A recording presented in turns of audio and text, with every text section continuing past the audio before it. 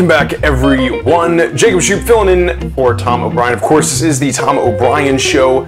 We thank you for your patience while we're moving in. It is a great space here. Now, every Monday, Tom has Steve Rhodes on the Tom O'Brien Show. Now, Steve has a fantastic newsletter that is Mastering Probability. And I've spoken about it before, but it is so thorough. There is a lot of stuff to digest in it, which if you're that kind of reader and that kind of investor, you need to get this. Now, if you've never tried it before, which I really recommend, because everything here we have at TFNN has a 30-day money-back guarantee. If for whatever reason it doesn't work out for you, but I always bet that it does for our clients.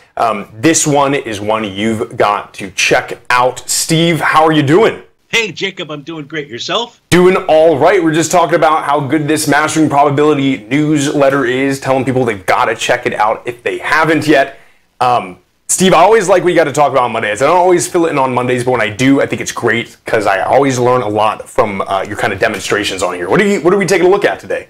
Well, today I'd like to do is take a look at Goldilocks. So I believe that we are in the early stages of the next major bull market in gold, and I'll tell you how I've come to that conclusion. First, I'm going back to September of 1976. So, Jacob, the very first time that I invested in coins was when I was 13 years old. I used to have a lawnmower, a mowing service, which basically just meant I did about 6 different neighbors in my neighborhood. And what was great was I made enough money to go out and get a nice lawnmower. Then when I had that lawnmower, there were a bunch of coin shows at the different malls. And so my dad took me up there and I started investing in some coins. Then when I was 21 years old was the first time that I actually bought some gold. And it was during this run from 1976 up to the highs in 1980. Now, I was no technician or anything like that. I assumed gold was going to go to the moon out there, and I was even buying gold when it was in the close to $800, which was basically I pretty much nearly bought the high. But when I take a look now, having all this knowledge of technical patterns and so forth, I go back and I take a look at gold's run from 1976 to 1980, which was a 760% rally. Pretty nice rally, huh? And absolutely. So some of the patterns that I use, one of the patterns I use to help us identify a bottom, I refer to as the Rhodes Momentum Indicator. And back in September of 1976, that bottom pattern was confirmed. Now, on this chart, the black digits are consecutive moves higher. Consecutive closes higher is what I should say. And the red digits are consecutive moves lower. And the interesting thing about this tool is I didn't even realize it until I applied this. I used this tool for something else, but I applied it to start trying to understand, I guess, what I'll call the dance steps of the market. You go, 4 steps back, up, 2 steps back, and so forth. Well, here what we can see is there was one 3-month consecutive decline. After that, we only saw one 1-month decline. So I'm just using that going back to the 1976 time frame. If we fast forward to 2001, the next time we saw the next major run, which is about a 200% rally in gold, this takes us back to August of 2001, rallied all the way into August of 2011 out there. And what you'll start seeing, so we've got that, we had a Rhodes Momentum Indicator bottom that formed in August of 2001.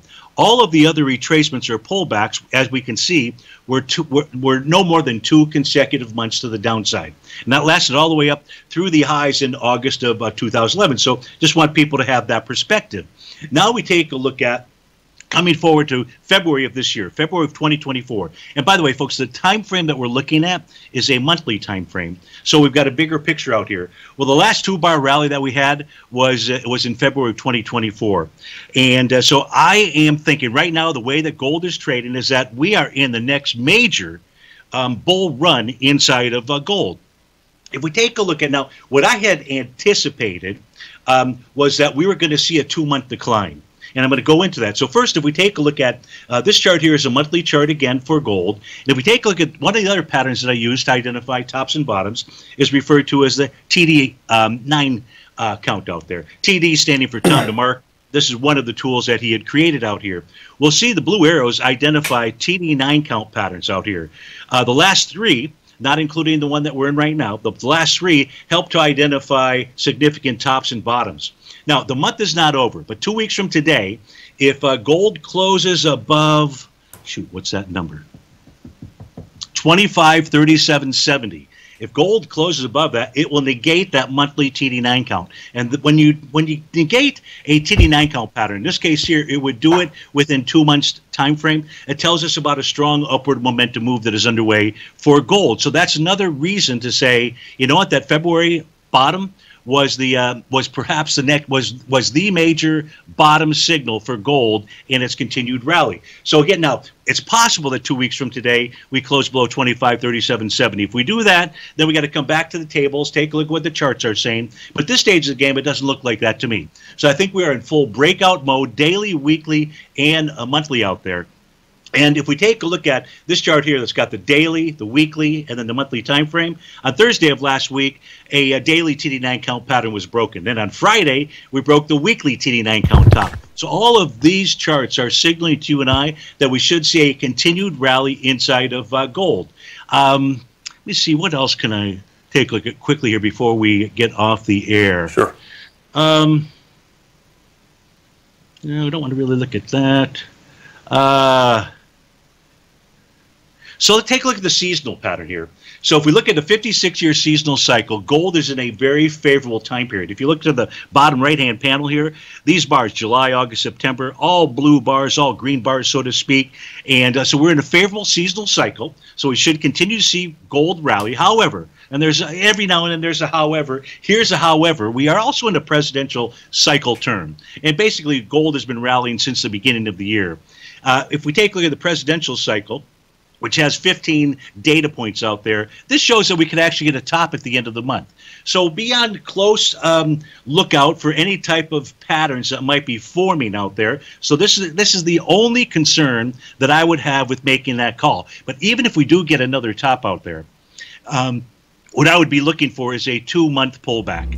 If we ever get that, that could be the next major buy inside of what I believe is a major bull market move inside of Goldilocks. Fantastic. Steve, thank you so much. We'll see you tomorrow at 11 a.m. Sounds great. Take care, Jacob.